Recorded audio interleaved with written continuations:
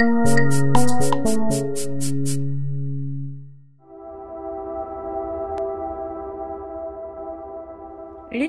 areas in West Africa are facing contradictory challenges: increasing tourism capacity, developing housing constructions, and increasing port installations capacity to support the economic development, as well as protecting the environment and preventing the various natural risks associated to climate change.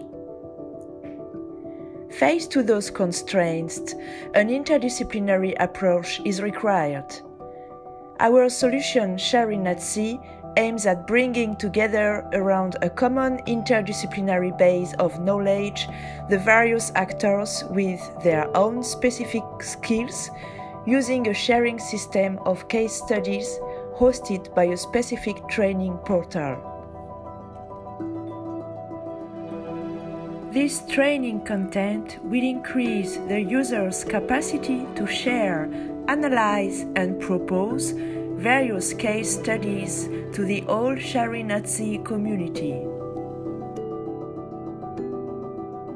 The main focus of SharIn SEA is a web platform for selecting, formatting, and sharing good practices and successful stories in lagoon and port space management that our network and experts have already notified, and others that can be uploaded. A key added value is online courses for giving additional knowledge depending on the background of the user. Sea and Littoral Research Institute is a research federation gathering more than 600 people and created by University of Nantes, France. It was created in the early 70s and was recognized by the French Scientific Research Council in 2012. It is ranked in the top 3 in France for research and innovation about littoral science and marine engineering.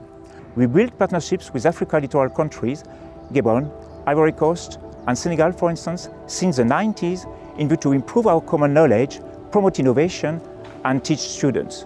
Our department for promoting this e-learning is UniSea. UniSea is in charge to coordinate the proposal for the call WACA.